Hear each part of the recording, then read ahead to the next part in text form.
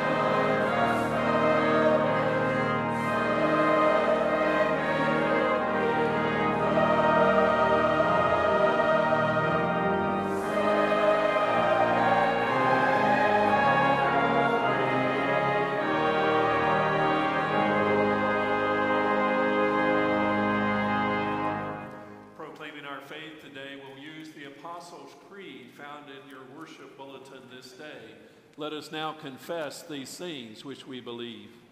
I believe in God the Father Almighty, maker of heaven and earth, and in Jesus Christ, his only Son, our Lord, who was conceived by the Holy Spirit, born of the Virgin Mary, suffered under Pontius Pilate, was crucified, dead, and buried. The third day he rose from the dead. He ascended into heaven, and sitteth at the right hand of God the Father Almighty. From hence he shall come to judge the quick and the dead. I believe in the Holy Spirit, the Holy Catholic Church, the communion of saints, the forgiveness of sins, the resurrection of the body, and the life everlasting. Amen.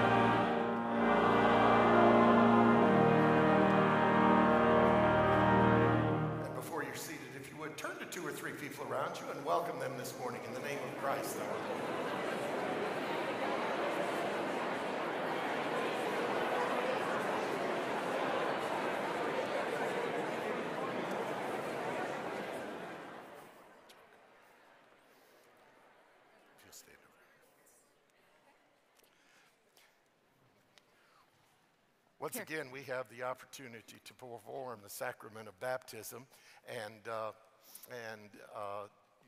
we're going to do that in just a moment. But before we do that, Doug and Amy Green are going to join the church here. They're not actually members right now, but they're just about to be members, and then they'll answer the questions for the baptism. And so, Doug, Amy, I have several questions for the two of you, or at least two. First of all, do you confess your faith in our Lord and Savior, Jesus Christ? Yes. And will you be loyal to Christ and allow your loyalty to Christ to find expression right here at Dunwoody United Methodist Church through your prayers, your regular attendance, your financial gifts, your service in the church, and your witness to the world? Will you do that? Okay, God bless you. And we're going to ask you at the end of the service to join us at the door of the church and give everybody a chance to come by and welcome you and greet you into the life and fellowship of the church. And now we're going to participate in the baptism of this little guy. Absolutely. Dearly beloved, baptism is an outward and visible sign of the grace of our Lord Jesus Christ, through which grace we become partakers of his righteousness and heirs of life eternal. Those receiving the sacrament are thereby marked as Christian disciples and initiated into the fellowship of Christ's holy church. Our Lord Christ has expressly given to little children a place among the people of God, which holy privilege must not be denied them. So remember the words of the Lord Jesus Christ, how he said, "Let the children come to me, do not hinder them, for to such belongs the kingdom of God." So once again, I have some questions to ask you. I've already asked you the question, do you confess your faith in our Lord and Savior, Jesus Christ? So do you therefore accept as your bounden duty and privilege to live before this child a life that becomes the gospel, to exercise all godly care, that he be brought up in the Christian faith, that he be taught the Holy Scriptures, and that he learn to give reverent attendance upon both the private and the public worship of Almighty God? Will you do that? Will you endeavor to keep him under the ministry and guidance of the church until he, by the power of God, shall accept for himself the gift of salvation and be confirmed as a full and responsible member of Christ's holy church? Will you do that? May I have him, please? Come here, buddy. How you doing? Okay. What name is to be given this child?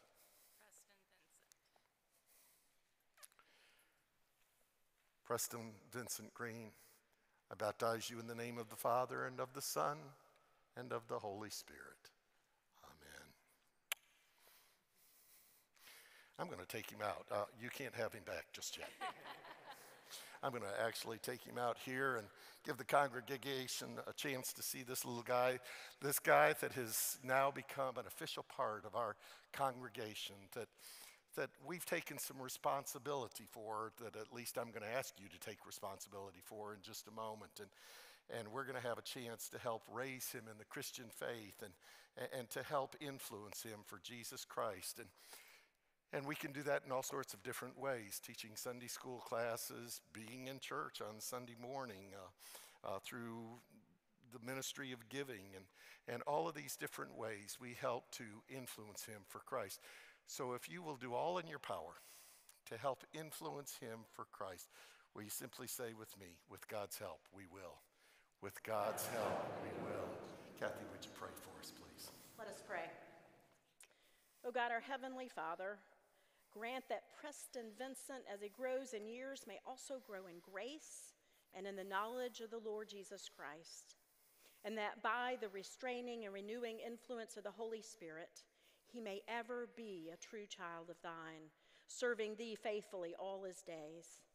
So guide and uphold Amy and Doug, that by loving care, wise counsel, and holy example, they may lead Preston into that life of faith, whose strength is righteousness, and whose fruit is everlasting joy and peace.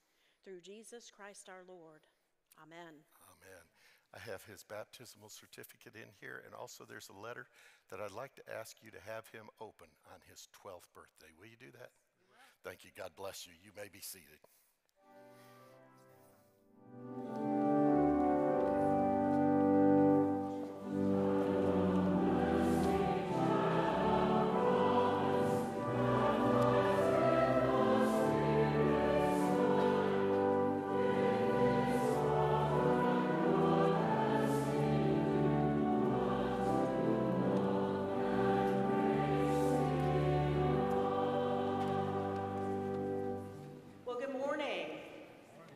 Welcome to Dunwoody United Methodist Church. My name is Kathy Brockman. I'm one of the associate pastors here this morning.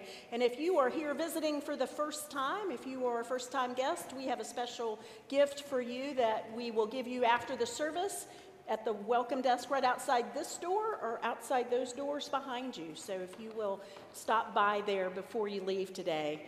And I'll ask everyone to find the fellowship pads that are in your pews. They'll be at the end closest to the center aisle. If you will register your attendance here, that way those worshiping with you down the aisle will know who's seated with them. And make sure you speak to each other before you leave today.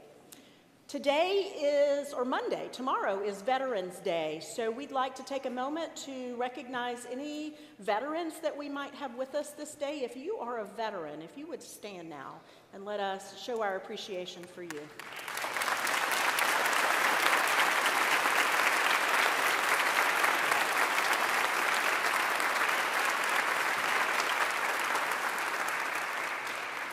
We thank you so much for your service. Just a few announcements really quick. Next Sunday at 4 o'clock is our organ dedication and concert. You won't want to miss that. 4 o'clock next Sunday afternoon here in the sanctuary. And then earlier that day is our consecration Sunday, where we will have time to offer our gifts back to God, our pledges back to God. And then after each service, or after Sunday school, after the Sunday school hour at about 11 o'clock, we'll have a complimentary lunch, and then a second seating after this service next Sunday. So all is complimentary, free, but we do encourage you to make a reservation so we know how many to cook for. So with all of those announcements, I will let you enjoy these beautiful children.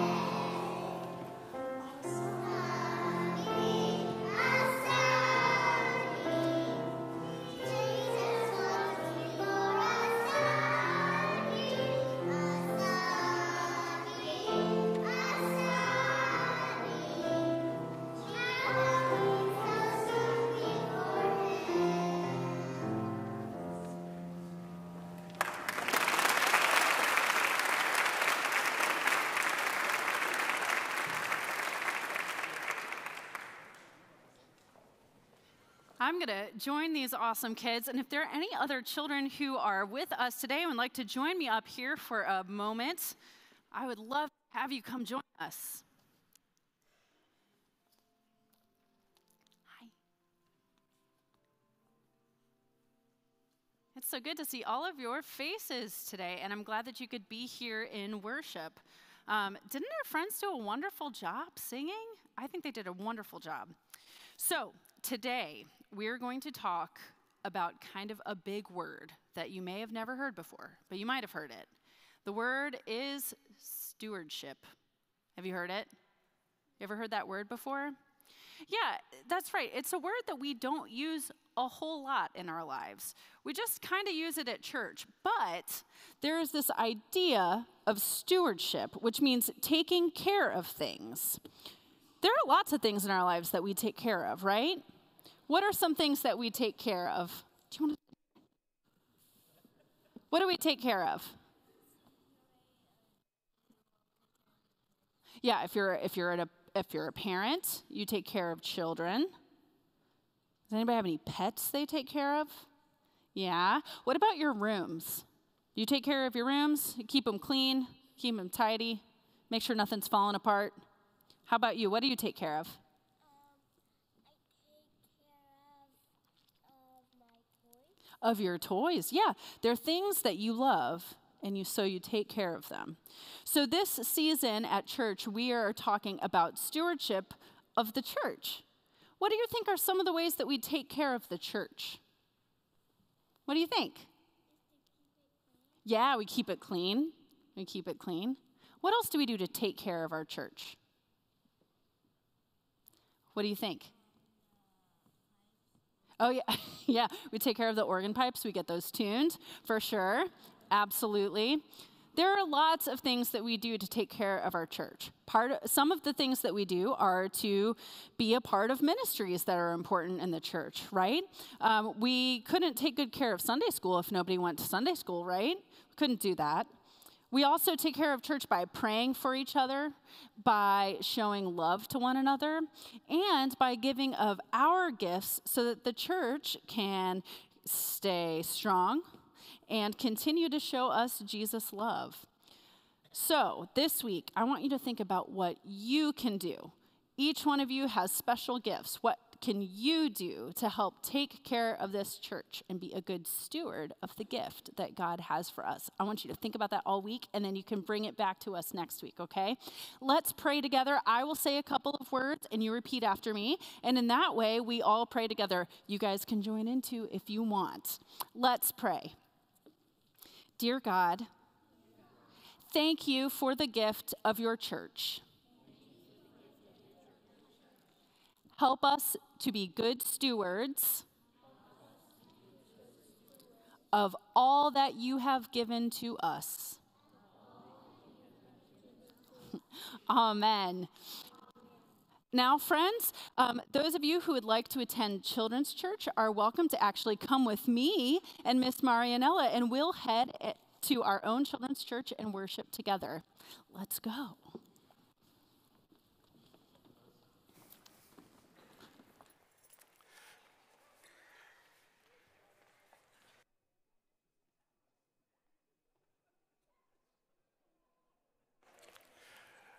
Let me try this once more. Just as Calissa was talking about stewardship, we're going to have a stewardship moment as well. And I'm going to ask Fran Miller, who is the chair of our stewardship committee, to come forward and to say a few words about it. Well, that's all right. Hey, you can come sit with me if you like. Would you like to do that? Do you want to go? All right. I'm so sorry. I'll take her for a while. No. Don't go away for a long time. You want to go back?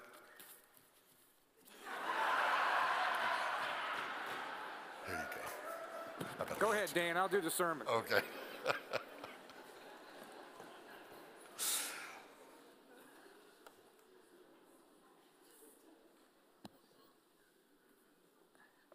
Get to follow the kids. Isn't that wonderful? You know, interesting enough, Cindy Morrison said it best to me. They are the church. They are the future of the church.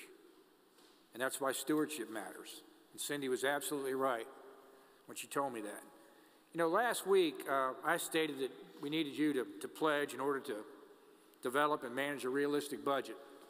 Talked about the fact that now in the pews with the little laminated cards, we got in the 21st century, you can give online, you can text, etc.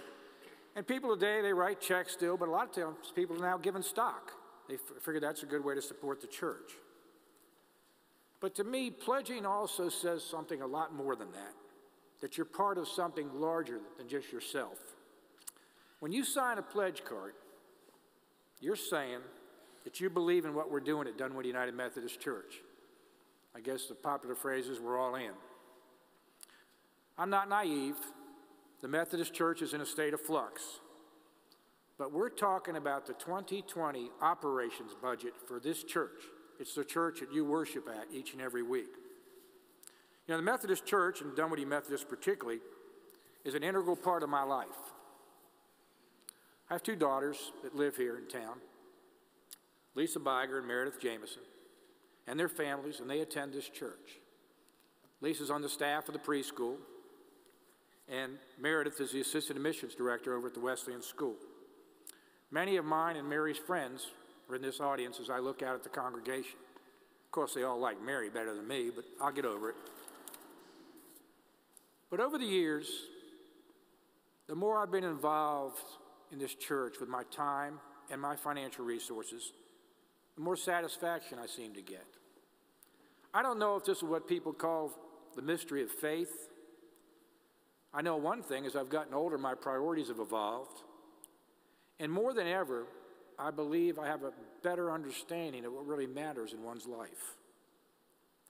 I can assure you of this, and don't get me wrong, I still love doing a business deal, still love winning at golf, as I did yesterday, I might add. But giving of yourself and then your resources is probably as good as it's going to get. And next Sunday, we thought you will think and pray about it and respond accordingly on Commitment Sunday. Kathy mentioned the fact that we're going to have 2 sittings for lunch next week, one after the Sunday school hour and one after this service. The good news is it's free, and we'd like to see you attend. If you please register with the church, it'd be much appreciated. When I took this position of stewardship for 1 year, I realized that our current environment is very unsettling for a lot of people. But I've watched this church in the past step up and meet a challenge. And we're coming off a 3-year building program. Case in point, the organ, what you're looking at around us here. And I'm going to give you an example with my basic liberal arts education. Assume you gave $15,000 over 3 years to this church for the building fund, $5,000 a year. I'd like you to consider saying, okay, $5,000 I gave for the building, I'll give 30% of that this year, $1,500. I'll add it to my normal operations pledge. Again, I believe that probably means this church would net another $500,000, which allows us to continue the present ministries and expand our ministries. I'm going to close with this. Last week, for those of you who weren't here, I plagiarized a proverb from a Methodist minister that church was free, but you had to pay for parking. I'm going to be a little more serious this week. When you pledge to the church, to this church, you empower your church. But more importantly, with what this church does, it empowers you. Thanks be to God.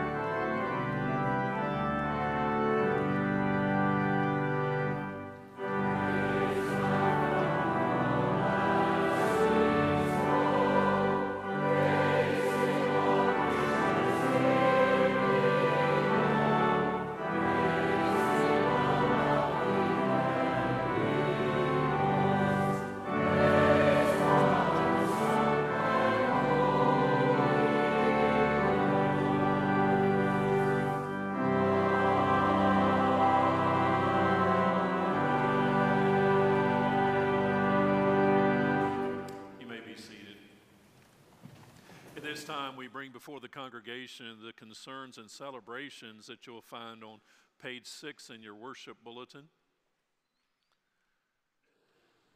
We lift up the Green family this morning on Preston Vincent's baptism. We also lift in Christian sympathy and our love Julie and Jeff Ackerman on the death of her father, John. To the family and friends of Nancy Speck of her death on October the 31st. To the family and friends of Mary Rogers on her death on November the 6th. To the family and the friends of Velma Griffith on her death on November the 6th. Velma's service will be held here in the chapel of our church next Saturday, November the 16th. The service will be at 2 p.m. and visitation will be with the family at 1 p.m. before the service.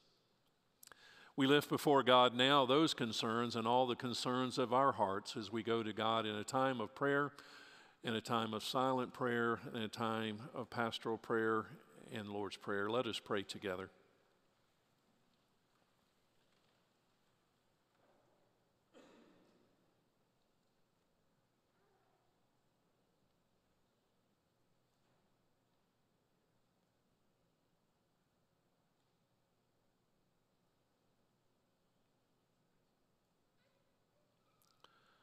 O Lord God, it is through your Son that you tell us not to be afraid of what the future holds, not to worry about tomorrow, but you know how that is so difficult for us to hear those words. For we worry about many things, our families, our friends, our circumstances. Some of those worries are big worries. Most are worries that are tiny worries. We come before you this day with those big and tiny worries, and with the confidence we know that you can lay them aside. We bring our big worries about health and happiness and security for ourselves and for our loved ones. We bring big worries about the world we live in and its future as we continue to fail to address the so many problems that we have created. We bring big worries about those who are mistreated, exploited, and abused. Oh God, we know that you are concerned about every aspect of our lives. So we also bring those little things that concern us, the worries which keep us awake at night, the worries which only you know. Oh, living God, we ask that you reach out to each of us for whom the future brings fears and uncertainties. Assure us that you are with us, even when the future seems somewhat dark and circumstances feel like they're spiraling out of control. Remind us that you are able to transform even the bleakest of situations, that you will bring healing and wholeness. We make our prayers in faith, for we know that your Spirit is at work in our world, making all things new, just as your Son promised. And he taught us to pray also, saying, Our Father, who art in heaven, hallowed be thy name. Thy kingdom come, thy will be done, on earth as it is in heaven. Give us this day our daily bread, and forgive us our trespasses, as we forgive those who trespass against us. And lead us not into temptation, but deliver us from evil. For thine is the kingdom, and the power, and the glory forever.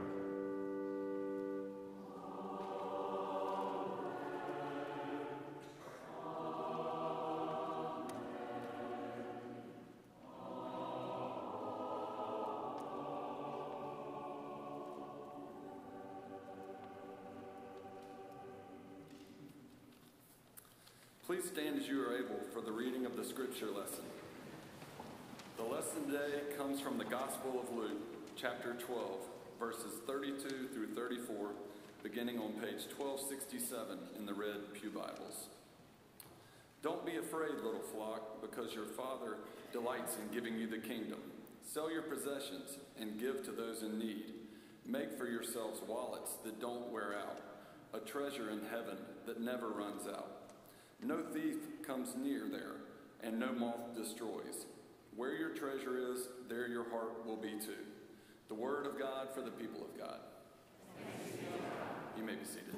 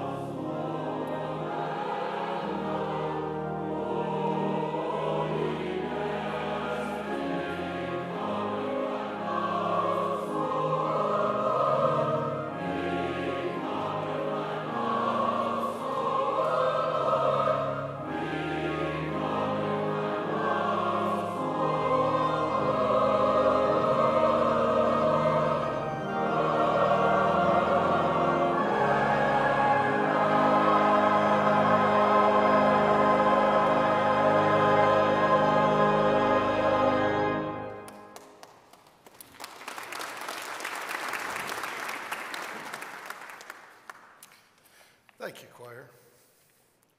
Will you bow with me for just a moment of prayer?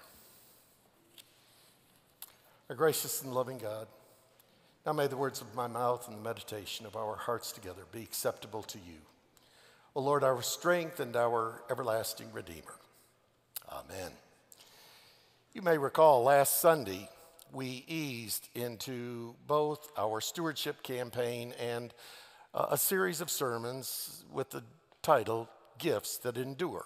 Now, I say we eased into it because last Sunday we had a lot going on. It was the day after the holiday festival. It was All Saints Sunday. We had communion, and the choir sang several pieces from Duraflay's Requiem. So we didn't really have a chance to talk much about it, but Fran did come, and he introduced the stewardship part of the campaign. And in my sermon, you remember I asked us to consider the question, what are you going to do with what has been given to you in the time that you have been given? Now, as you've already been able to tell, this morning we're wading a little bit deeper into not only the campaign, but also into this series of sermons. And as it relates to the series of sermons, the way I want to wade into it a little bit deeper is by looking at those words of Jesus that we read in our lesson. Make for yourselves wallets that do not wear out. It's kind of interesting because when I was preparing this series of sermons and I ran across those words of Jesus, my mind immediately darted back about 30 years ago to when my son, Christopher, was just a little guy. It was about 3 weeks before Christmas, and I had a wallet that was threadbare. I mean, it was ripped and it was torn, and probably a lot like many of you in this place, my wallet is sort of my portable personal financial portfolio. I carry a little bit of everything in it. I have a little bit of cash. I carry my credit cards and my driver's license and my insurance cards. I keep receipts in there, and I have notes, and I have business cards, and I just have all sorts of stuff, and I never really go anyplace without my wallet. Well, I'd kind of hinted to Carol that I would like a new wallet for Christmas. And but around our house, Christmas gifts are just sort of this very secret thing. And around our house, just because you hint at wanting something doesn't necessarily mean you're going to get it. I mean, I've been hinting to Carol for years that I'd like a 30-foot sailboat, but so far that still hasn't happened. Anyway, my son, who was then about 4 years of age, one morning I was getting ready to go to church. I'd finished shaving and I was just getting ready. And my son spotted my wallet sitting on my night table next to the bed. And he went over and he picked it up and he brought it over to me, and as only a 4-year-old can say, he said, "Daddy, you're not going to have to worry about this old wallet anymore. Me and Mama got you a brand new one for Christmas." And so now, every year, about 3 weeks before Christmas, I say to Christopher, "What's Mom getting me this year for Christmas, you know?" Make for yourselves wallets that do not wear out, said Jesus. And you remember when Jesus made that statement, he was talking to a large crowd of people. Luke tells us that there were literally thousands upon thousands of people who had gathered there that day. And Jesus had been teaching about a variety of things when all of a sudden someone stepped from the crowd, explained that there had been a death in the family, and that the conversation about the inheritance between he and his brother was not going very well. Would Jesus please intervene? And in response, you remember Jesus replied by saying, "Be on guard against all kinds of greed, for one's life does not consist in the abundance of possessions." And then to stress his point, Jesus went on to tell a story about a foolish hoarder and to remind his disciples not to worry about what to eat or what to wear, because God already knows your needs even before you ask. And that's when he made the statement. That's when he said, "Make for yourselves wallets that don't wear out." Now, what do you suppose Jesus was trying to get us to see?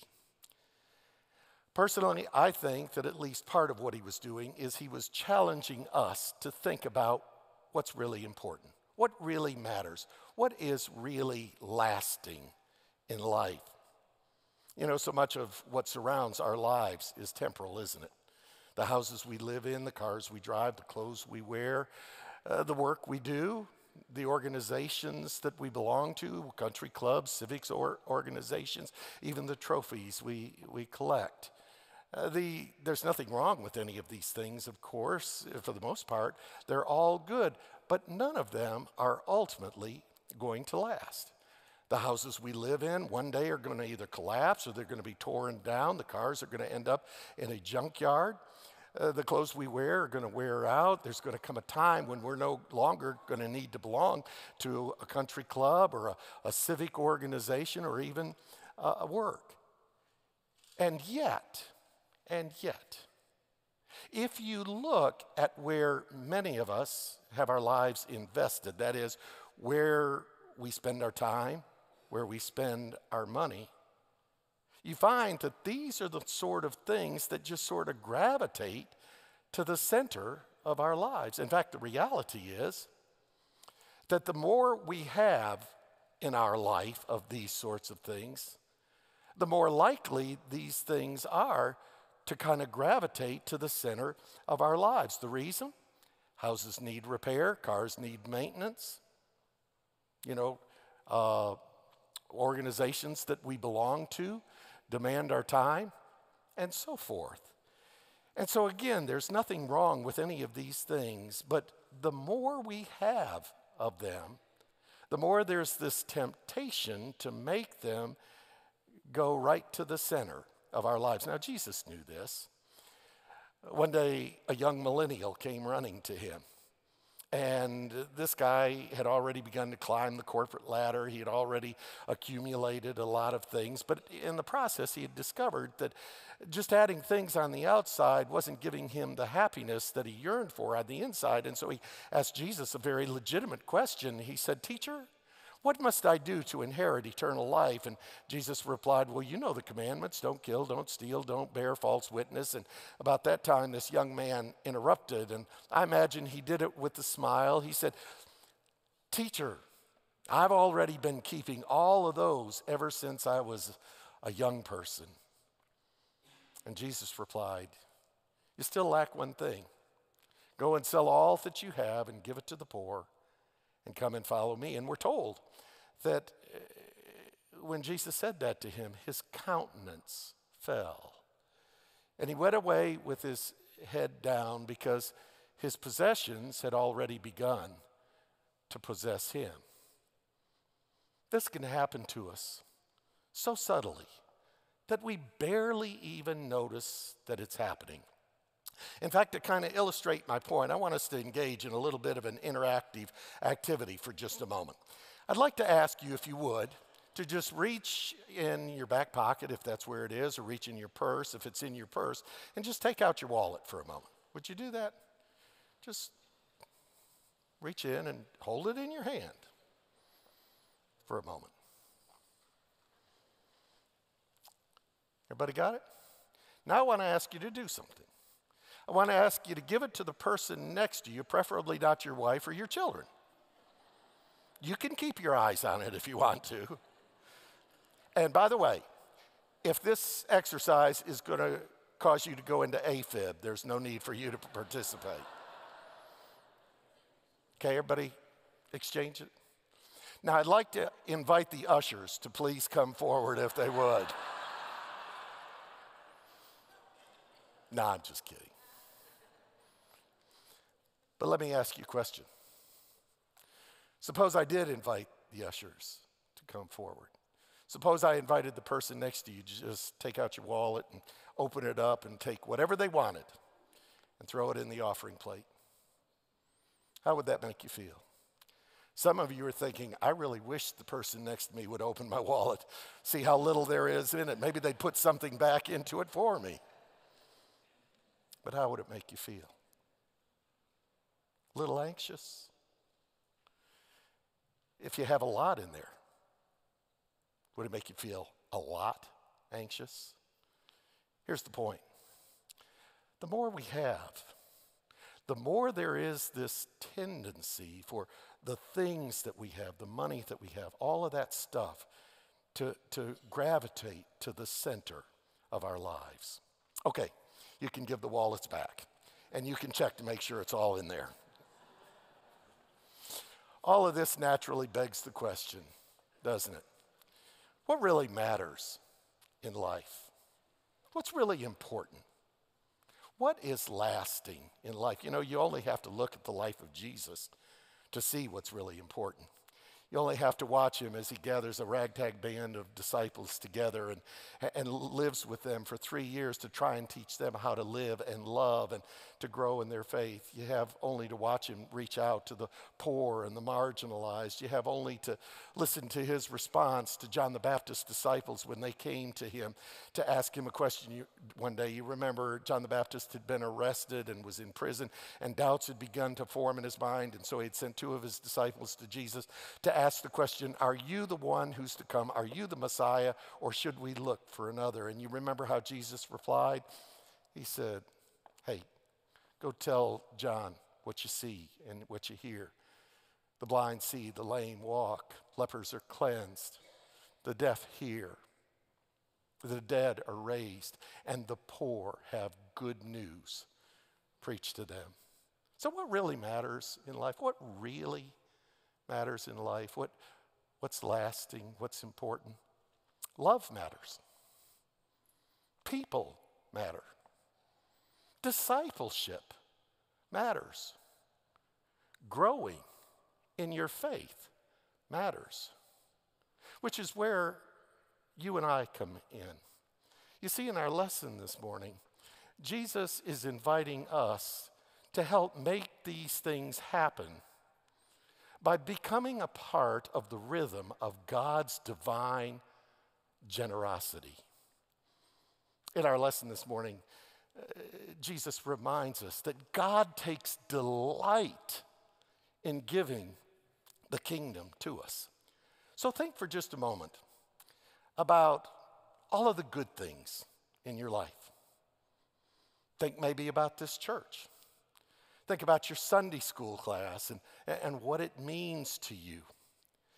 Think of a time when maybe you were sick or you were in crisis or you were in the hospital and the church reached out to you. Think of a worship service that you sat in where a moment of truth happened for you.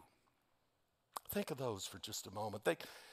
Think maybe of your family and how much they love you and how much joy they bring to you. Think of your friends and how rich your life is because of them. And now remember that every good thing in your life, every good thing is a gift of God's divine generosity.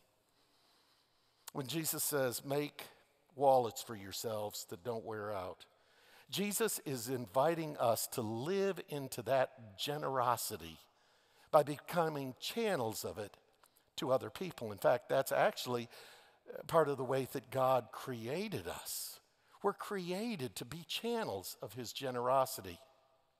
The other day I was doing a little bit of research on generosity, as you would imagine, and I ran across a research paper that was written by Dr. Summer Allen. She's a professor at the University of Berkeley, and she did a study through the John Templeton Foundation on the science of generosity. And it's about a 60-page paper. You can find it on the internet, but just a couple of things that really stood out to me that I wanted to share with you. She discovered that on the whole, humans are a generous species, and that generosity has its roots not just in our individual development, but also in our very biology and evolutionary history. In other words, that humans are actually biologically wired for generosity. That kind of flies in the face of some of the studies that have suggested that, our basic makeup is one of self-interest. She's saying we're wired for generosity. She discovered that children as young as 14 months old, even before they can fully communicate with people, have this innate drive to help other people. And she discovered that generosity is associated with better overall health in older adults, delayed mortality, better psychological health, more happiness, and longer lasting romantic relationships. So the way I read that is that if you want to live longer, feel good, be happy, and have romantic relationships, write a very large check to the church. Actually, what I think she's saying here is she's saying that generosity starts in the heart and mind of God, and that it is built into the very fabric of who we are as human beings. That we can't really be fulfilled unless we allow generosity to flow through us. That brings us to the subject of the church. As I mentioned a few minutes ago, and as you've heard all through this service, we're in our Gifts That Endure campaign right now. And so this week, as I was thinking about all of this, I started thinking about some of the ways that your generosity has helped to make wallets that don't wear out. And I started thinking about a letter I got some weeks ago from a young person in this church, and I wish I could just share the whole story with you, but it's a little bit personal. But what I can tell you is that there were some circumstances in this young girl's life that were very difficult, but this church stepped in. And because of your generosity, she had what she referred to as a life-changing experience. I thought about some of the organizations that this church supports, that care for the elderly and for children and for the hungry and the homeless. Did you know that this church this year gave a record amount of money to Wesley Woods and leads the entire conference in the giving for the Mother's Day offering? And this church led the way in the entire conference. This is an organization that cares specifically for the elderly.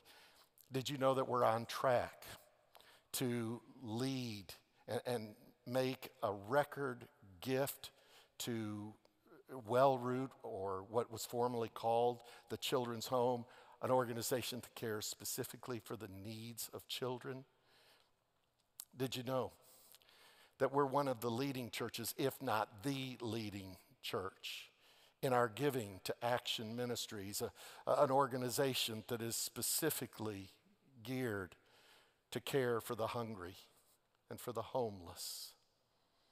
And in part, these things have happened because of your generosity. I thought about our children's ministries and our youth ministries and our young adult ministries and our senior adult ministries. I thought about our music program. We have an amazing music program, don't we? Children's choirs, youth choirs, our chancel choir, our band for the contemporary service.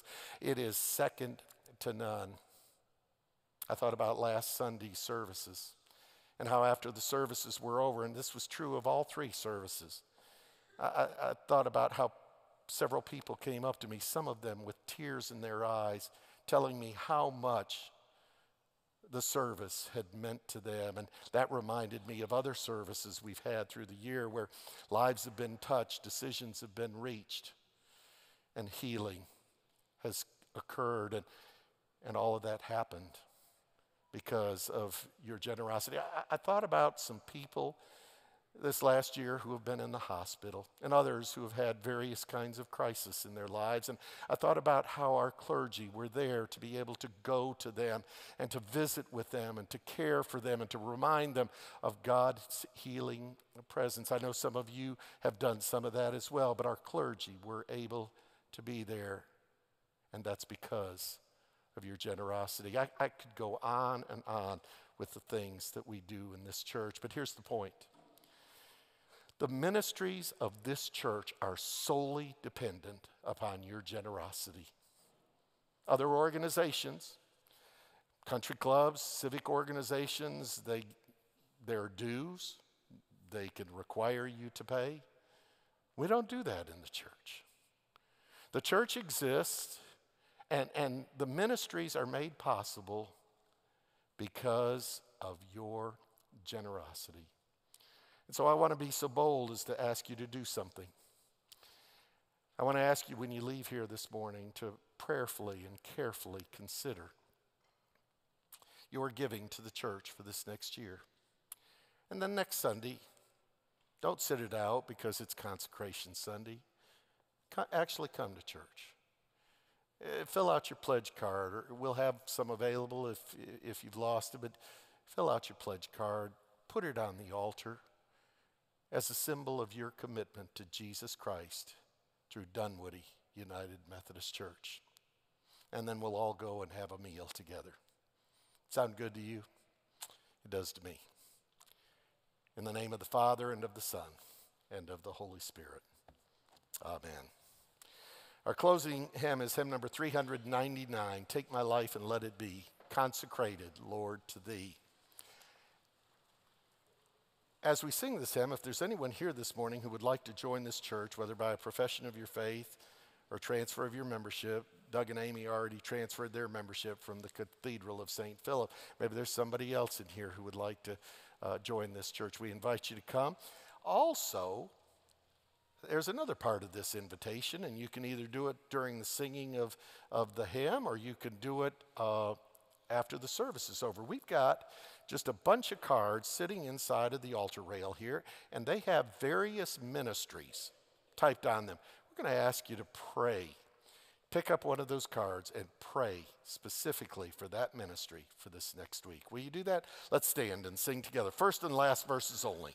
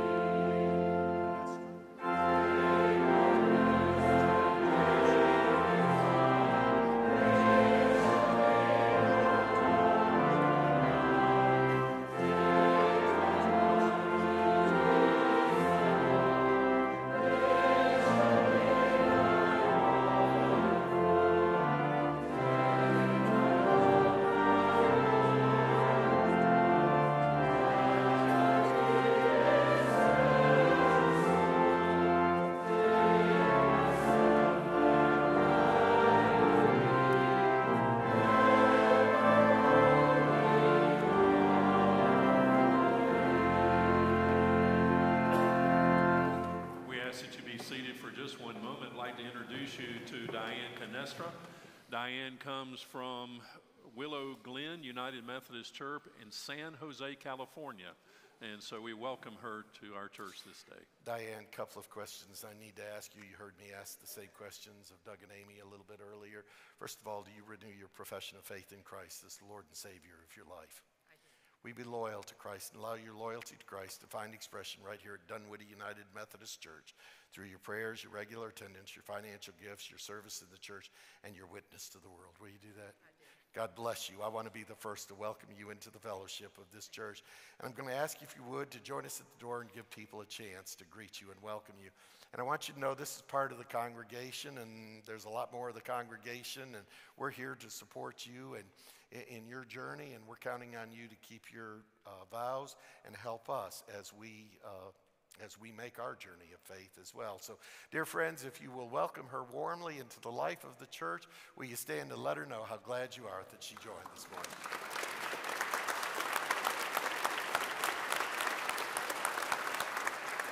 Hey, when you go from this place, go in the knowledge that Christ is going before you, beside you. He'll be with you every step of the way. And now the grace of our Lord Jesus Christ, the love of God, and the fellowship of the Holy Spirit be in you and with you and fill you today, tomorrow, and for the rest of your life.